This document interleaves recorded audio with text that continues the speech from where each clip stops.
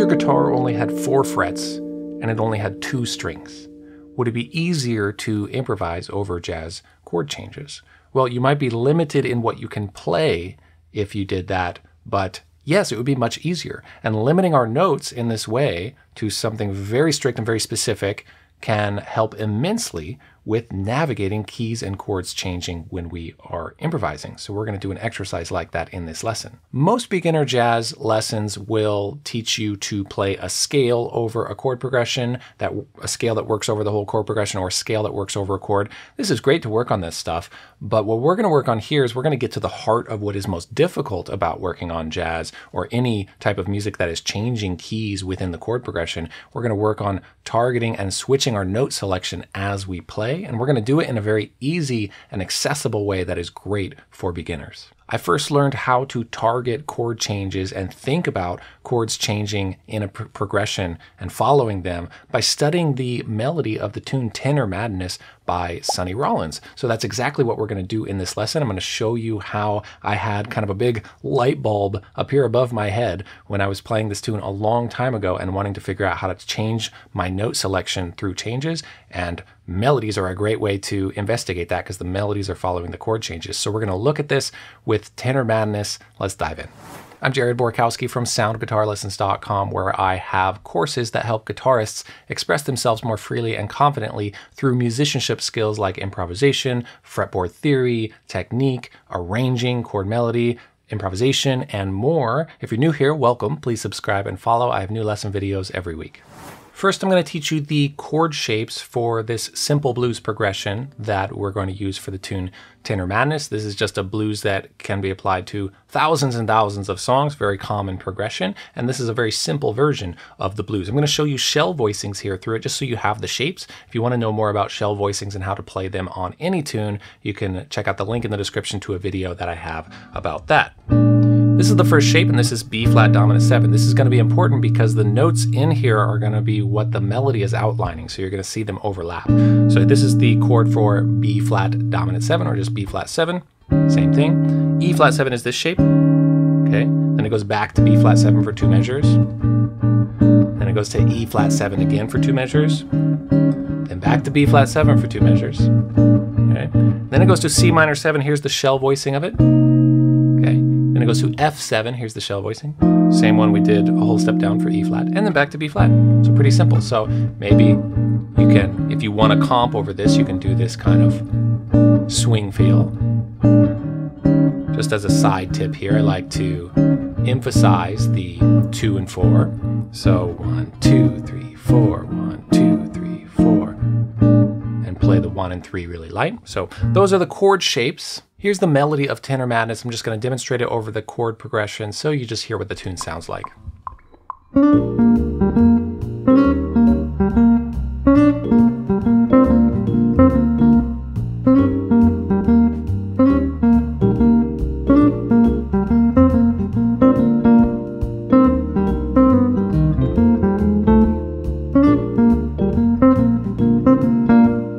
Okay, that is the melody. Now let's dig into investigating what's happening in it so we can improvise with it.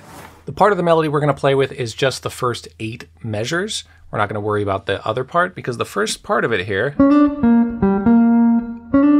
targets this third. Remember the shape that we learned, that top note of the B flat 7 chord is the first note in the melody.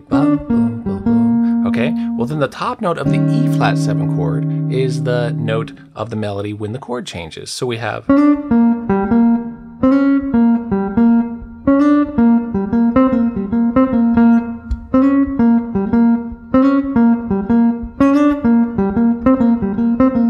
so it is outlining, certainly targeting this top note of each of these, and playing around with that. So I would, if you want to do this on this tune, like it helped me a lot, which is why I'm showing you this, but you can try to find your own examples on any tune because like I said, the melodies often target the chord changes, but this is just such a great way to get into this if you have not improvised over chord tones and scales and keys that are changing yet. So I would get this down.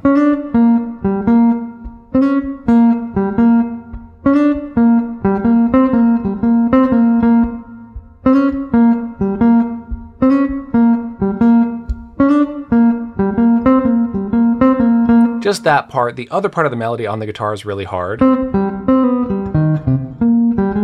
kind of because there's a shift and a stretch in there. You can learn that too if you want to learn the whole melody, but just this is what we're going to improvise with next.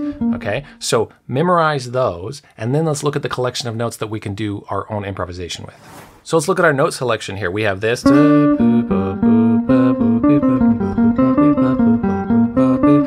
Let's learn this as kind of our scale shape or chord tone shape. Usually I talk about that kind of stuff. Well, here's just our selection of notes, we should call it. Happens to be a B flat pentatonic scale, just a little piece of it there. Okay, so those are the notes you're going to play over the B flat 7 chord. And when you go to E flat 7, we're going to change just this note down a half step. And now we have, even though this note here is not in the melody, we're going to include it in our improvisation note selection here. So we have for B flat 7, and we have for E flat 7. Okay, and that alone is something like definitely the first step to do. So you can create a loop for yourself, or just use a backing track in some way, or not, and just do it by keeping track of switching between those chords. We could loop and now improvise with that.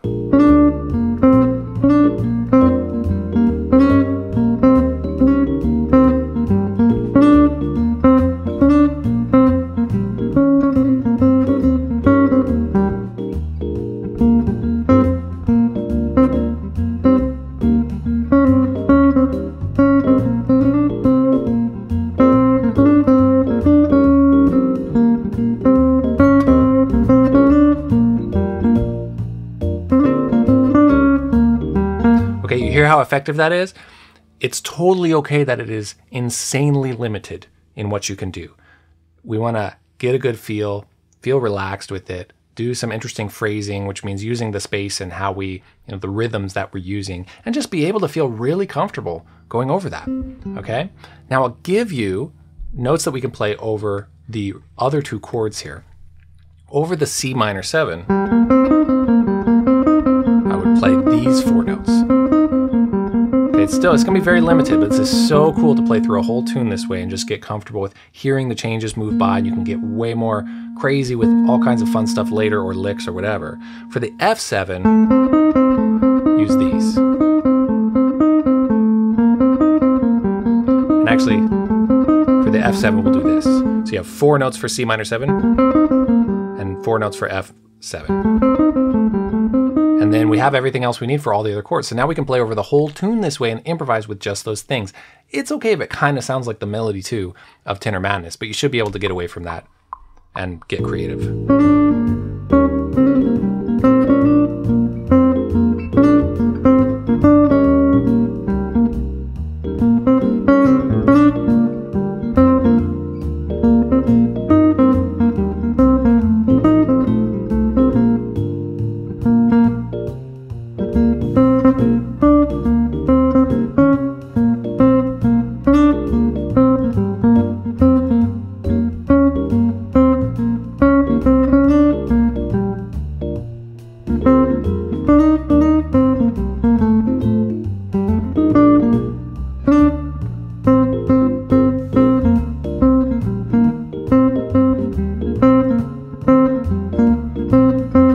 I'm doing something there in that moment, it's kind of fun. Sometimes I do this where I play the common notes on purpose and not the changing notes. But playing the changing notes helps us really hear and feel through the changes where things are moving, but we don't always have to play those. These 3 notes are common through the whole progression except for F7. So that's kind of fun, and it forces us to know where we are in the tune. We could play with just those.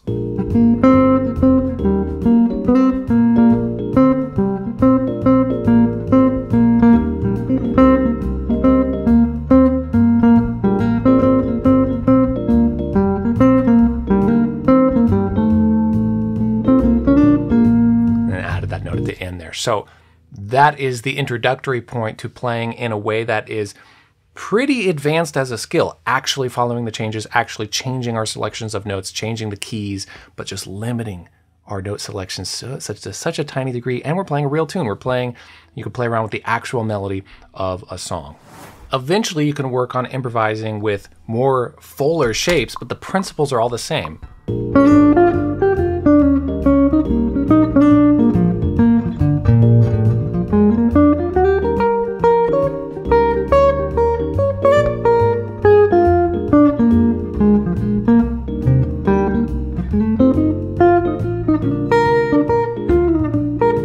I was playing with just chord tones in one position on the guitar, but following the same principles we did in that tiny little spot. For when you're ready for that, you can download my free chord tone arpeggio pack that has all the diagrams of 12 chord types, all the chord types we need to improvise over any jazz chord progression, and it has all positions of every shape. You can drill them, work on them, and work on even 2 strings at a time in little 4-fret positions on the guitar, just like we did in this lesson, and do that in your own way using any chords you like, because now you see from this lesson how effective it is to limit ourselves that way and then slowly branch out from there. So you can get that for free with the link in the top of the description, or go to soundguitarlessons.com/chordtones.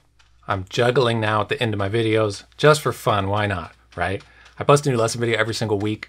Hope to see you in the next one. Next week, I'm doing a lesson, kind of an advice lesson, answering a question that someone sent to me about how to keep their practicing consistent. Even the most motivated of us have a hard time with that. And I have a few things to say about it because I've tried so many things for myself. So I'm going to share my advice on keeping your practice very consistent in my video next week. Hope to see you there. Thanks so much for watching. Take care and happy practicing. Just like I've been doing with my juggling, I've been working on reversing this. Whoa. Maybe I'll update you on the tricks that I'm working on in juggling. Thanks so much. See you in another video soon. Take care.